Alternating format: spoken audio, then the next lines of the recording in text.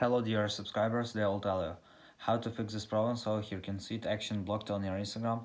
So actually mostly it's just temporary block from Instagram, so you need to wait some time until Instagram will unblock the actions for you. So it depends on situation, sometimes it takes few hours, sometimes few days, but only you need to know that it's just temporary block.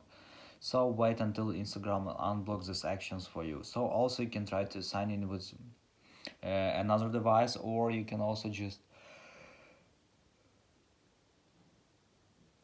try to use um, another network, but mostly I advise you to wait. So thanks for watching, goodbye.